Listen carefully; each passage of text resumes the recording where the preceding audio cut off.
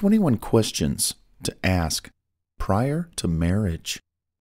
Part 1 of 3. No doubt there are many questions you should be asking yourself and each other before you get married. For starters, here are 21 great questions to get you started.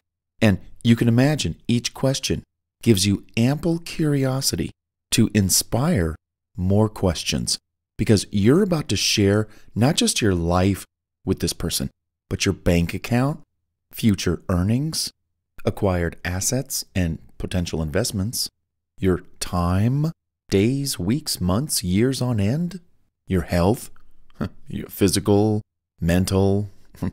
You're going to share so much with this person. It is vital that you know these questions. You don't have to ask them, but as long as you know them, you know that you could ask them. And here's the thing. A friend of mine recently got married. She got married to this guy, and I'm not sure that they asked each other these questions. I'm sure they asked some questions. I mean, nobody goes into marriage without asking a few questions. But this list, this 21 question list of questions to ask someone before you get married to them is thorough, complete. It may not be complete. I mean, you're going to come up with other questions. But the point is, it is extremely thorough. Let us not waste any more time.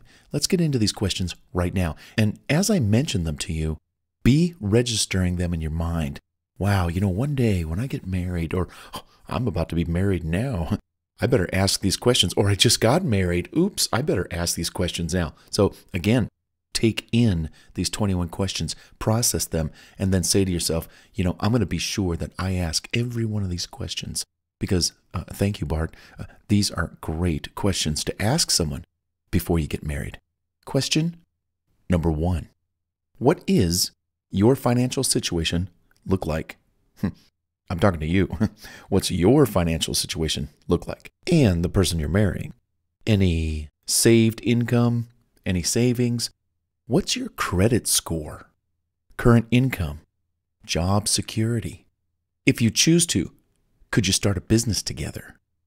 These are important questions to ask up front. Marriage is not only a loving relationship, it's a financial one as well. You not only gain income, but you risk losing money if one or both of you is a bad spender, in debt, has poor credit, etc. How easy would it be to relocate should one of you need to change jobs or careers in order to make more money?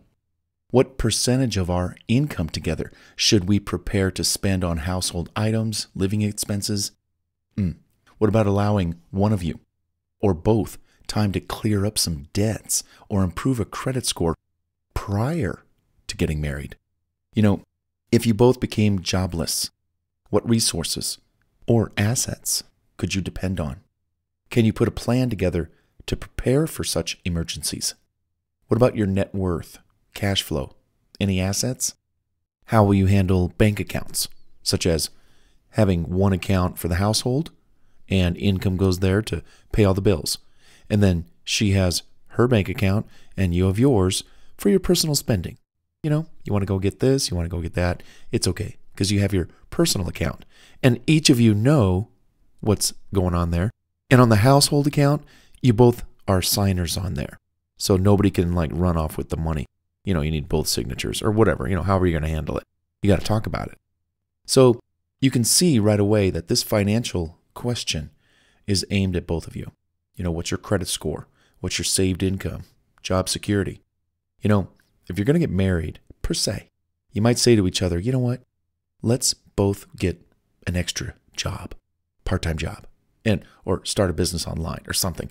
Let's work our current jobs, but let's make some extra money and let's save up a nice little nest egg for our wedding. It'll be a gift to each other because as soon as we're married, as soon as the honeymoon is over, you're going to start living your life. It'd be nice to have a little extra cash on hand just for any kind of an emergency. Question number 2. What's going on in your life right now that the other person should be aware of? Perhaps you have a certain career or other aspirations that you need to talk about. Is this other person okay with your current status, pursuits, endeavors, hobbies? Or can they join in on them with you and simply provide their loving support? That would be nice to know. Question number 3. Do your careers complement each other? Do they coincide? Or do they compete and conflict? Like one of you is a 9-to-5er, but the other one is a freelance consultant, own your own business, work from home, you get your money over the internet. So you have two different kind of work lifestyles. One of you gets to sleep in every day. The other person has to get up in the morning every day. How do your careers and how you go about making your money, how do they kind of gel?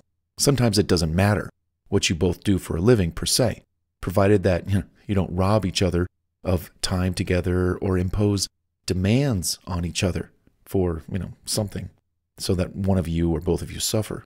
Talk about these matters before getting married. Maybe small changes can make all the difference. Like, hey, you know what? When we get married, we should start a business. You do what you do for work and I'll do what I do for work, but we got to get out of that rat race, the 9-to-5.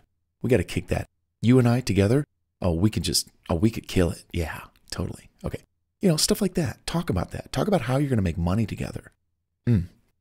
Question number 4. Are there any health issues or concerns that either of you should know about? Be honest. Do you take medication?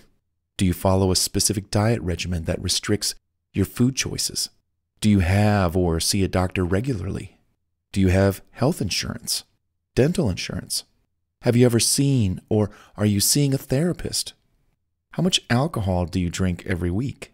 What would you do if the other person fell ill for quite some time? Would you care for them for the duration? Or if not, would you leave? Not everyone is a caregiver. Not everyone has those skills. In fact, a friend of mine that I grew up with in high school, when she married this gentleman, about 10 years later, he came down with just a horrible illness, and she was unable to care for him. They had to separate. It was just too much on her to take care of him and work and pay the bills. It just was impossible. So, stuff like that does happen. Again, what would you do if one of you fell ill for quite some time? Think about that. And again, not everybody is a caregiver. So have you ever had health problems that were a factor in perhaps a breakup in a relationship in your past? Talk about that.